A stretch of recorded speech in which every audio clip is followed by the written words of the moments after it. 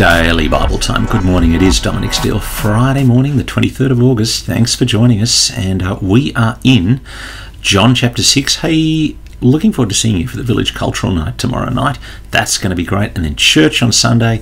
I'm speaking Romans chapter 16, and I'm pumped about that. Hope you can join us. Now, we're in John chapter 6, and the issue is, in John chapter 6, this challenge from Jesus that unless you're dependent on me, unless you're relying on me, unless you're eating my flesh, drinking my blood, you will not have eternal life.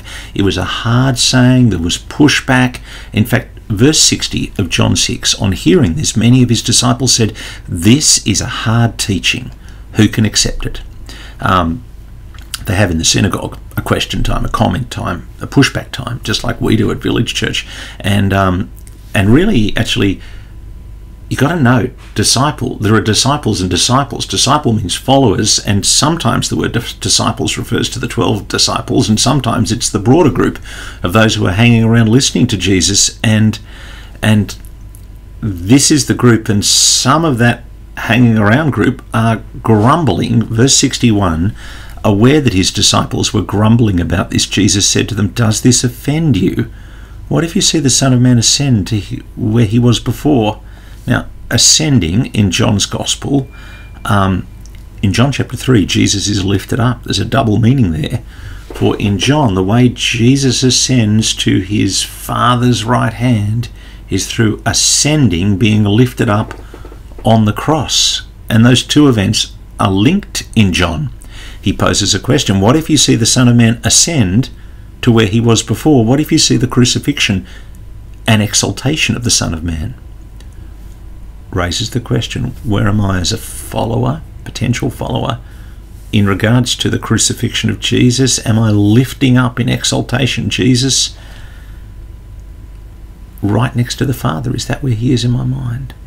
Now, in John chapter 6, the answer to those questions is left open deliberately, I think, for that's actually the challenge of John chapter 7, how each man and woman responds to this supreme scandal will shape where each of us spends eternity, eternal life, eternal death.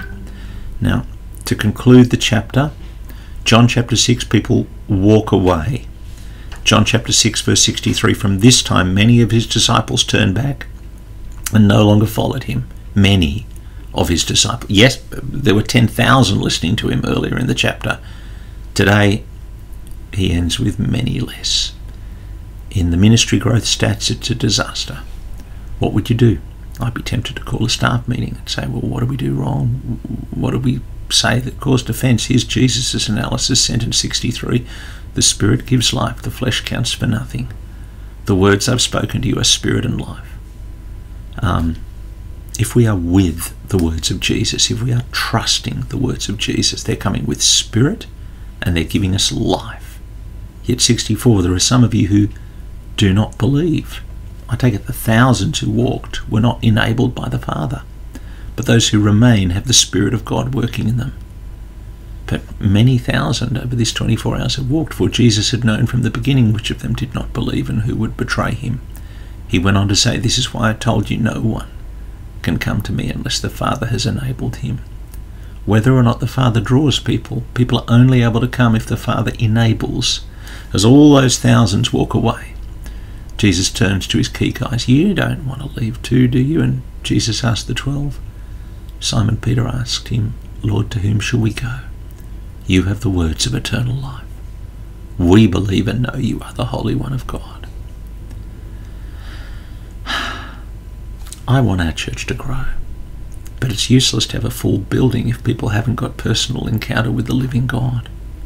So most of all, I want our people to have a personal encounter with the words of eternal life, to know and believe that Jesus is the Holy One of God, and to have eternity, security of eternity with Jesus, feeding on Jesus, enabled by Jesus. And Jesus replied, "Have I not chosen you, the 12? And yet one of you is a devil." He meant Judas, son of Iscariot, who though one of the 12 was later to betray him. Heavenly Father, this day when many turn away from Jesus, we pray that you'd help us to hold our nerve and to keep preaching, depend on him, rely on him, trust him for salvation, for eternal life. And we pray this in Christ's name. Amen. Thanks for joining us on Daily Bible Time today. See you tomorrow morning. God bless. Bye-bye.